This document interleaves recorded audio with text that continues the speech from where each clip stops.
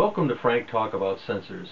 I'm Randy Frank, and our topic today deals with sensor signal integration. While some sensors come with their own built-in signal conditioning, others are offered without any amplification, zero adjustments, or temperature compensation. This provides the user a low-cost sensing unit and the opportunity to choose the performance and accuracy of the signal conditioning circuitry themselves. Rather than design that circuitry, a sensor signal conditioning IC simplifies the task. ZMDI's ZSSC 3053 is an example of one of the newest signal conditioning ICs.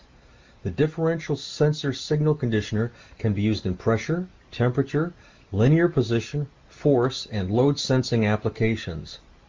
This IC offers high accuracy amplification and correction of millivolt level DC sensor signals in industrial, medical, consumer, and white goods applications. The design uses what ZMDI calls its single-pass, one-shot calibration. This means that the microcontroller can custom calibrate the sensor in a very short time frame that is typically a fraction of a second. The microcontroller can even recalibrate in-system if desired. This approach eliminates the need for the external trimming processes in the sensor design. Offered in a 14-pin TSSOP14 package, the ZSSC 3053 has an evaluation kit that includes an evaluation board, samples, and software for quick and easy evaluation.